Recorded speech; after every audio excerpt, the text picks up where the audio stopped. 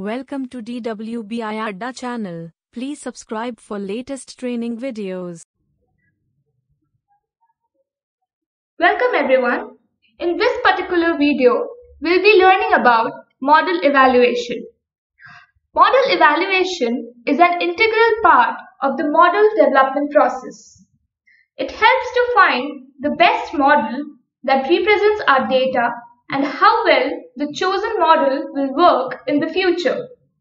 Evaluating model performance with the data used for training is not acceptable in data science because it can easily generate over-optimistic and overfitted models. Model evaluation can be divided into two sections: regression evaluation and classification evaluation. Let us first talk about regression evaluation.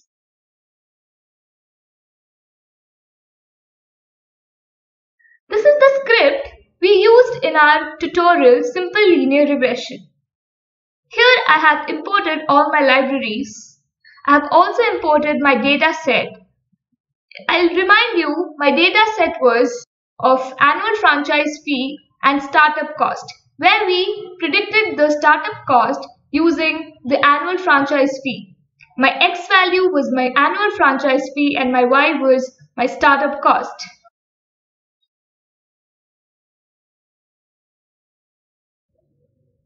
Then I have split my data, giving my test size as 3 by 5. Then we have fit our regression model.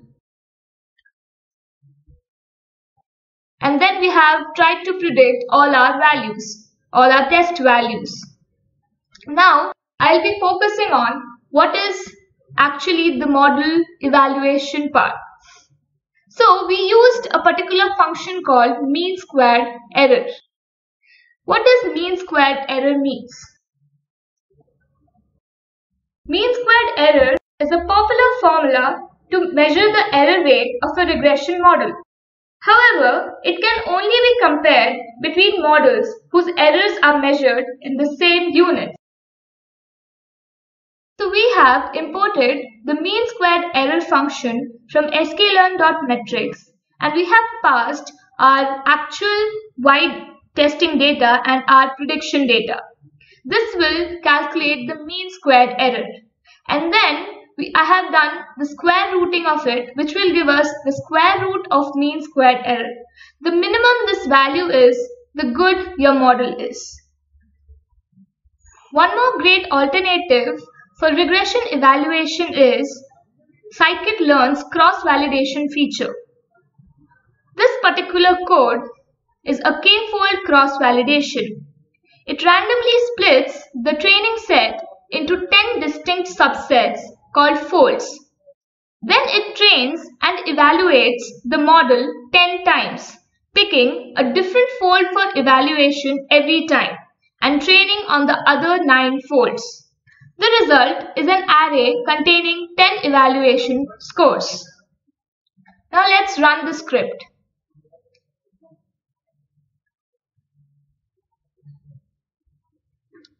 So I've got my mean squared error as this, and then doing the square root of the mean squared error, I've got 158.59. The next output is our cross-validation output, in which each of the folds RMSE scores, that is the root mean square scores, were calculated. Now let's move on to classification evaluation.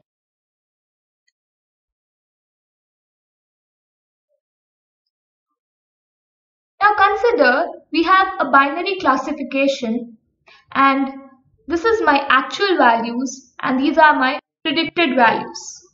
So let us try to make a confusion matrix out of it. What is a confusion matrix? We'll know.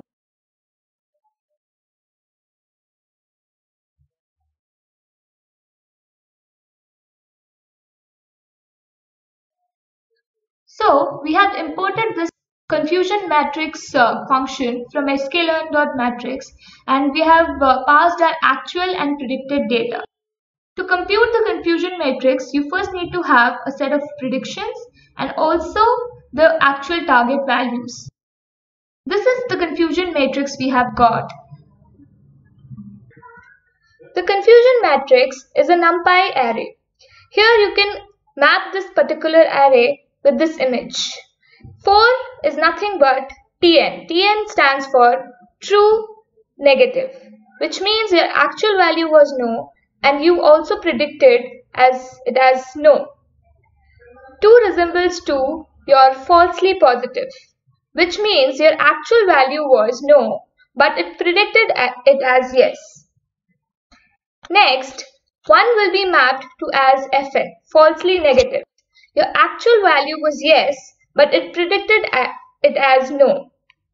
And lastly, 3 will be mapped to as Tp, which is truly positive. That is, your actual value was yes, and it also correctly predicted it as yes.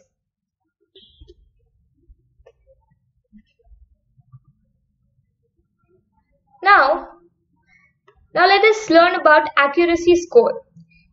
It means the proportion of total number of predictions that were correct. First, you need to import the function accuracy_score from sklearn.metrics and then pass your actual values and your predicted values to it. The output will be your accuracy score. In our case, we have got 0.7 as your accuracy score. That means 70% of the predicted values were accurate. Here, I have extracted the individual array values into individual variables. We have 2 more attributes associated in model evaluation. One is sensitivity and specificity. Sensitivity, or it's also called as recall, it is the proportion of actual positive cases which are correctly identified. And specificity stands for the proportion of actual negative cases which are correctly identified. For sensitivity, you need to import recall_score from sklearn.metrics and pass actual and predicted values in the function. Whereas for specificity, you need to do it manually. There is no such functions available. The formula for sensitivity is true positive divided by the total row values, that is false negative plus true positive. Whereas specificity is true negative divided by the total row values, true negative plus false positive. Here I have got the output of sensitivity by calculating it manually as 0.75 and also using the function as 0.75, whereas my specificity is 0.67. Then we have precision, which says that how accurate or precise your model is. That means how many positive values were actually there among the predicted ones. So we have the formula as truly positive divided by the total of truly positive and falsely positive. So we have calculated it manually, and also there's a function called precision_score which we have imported from sklearn.metrics, and we have passed our actual and predicted values to it. So what precision we have got is 0.6, 0.6, so it's the same. We have another one function called as classification_report, which will provide you with the precision, recall, and other 2 parameters which we won't be talking about right now, in which you need to pass on your actual data and your predicted data, and it will give you a report of all these attributes. Another method for classification evaluation is ROC, that is receiver operating characteristic. The ROC curve plots the true positive rate against the false positive rate. The false positive rate is the ratio of negative instances that are incorrectly classified as positive. It is equal to 1 minus the true negative rate, which is the ratio of negative instances that are correctly classified as negative. The true negative rate is also called specificity. Hence, the ROC curve plots sensitivity versus 1 minus specificity. To plot the ROC curve, you first need to compute the TPR and the FPR, that is the true positive rate and the false positive rate, for various threshold values using the ROC underscore curve. And this function, we have imported it from sklearn.metrics and passed actual and predicted values as parameters. So this is the graph we got.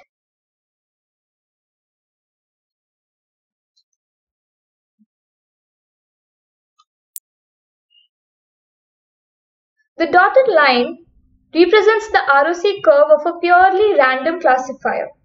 A good classifier stays as far away from the line as possible, that is towards the top left corner. One way to compare classifiers is to measure the area under the curve.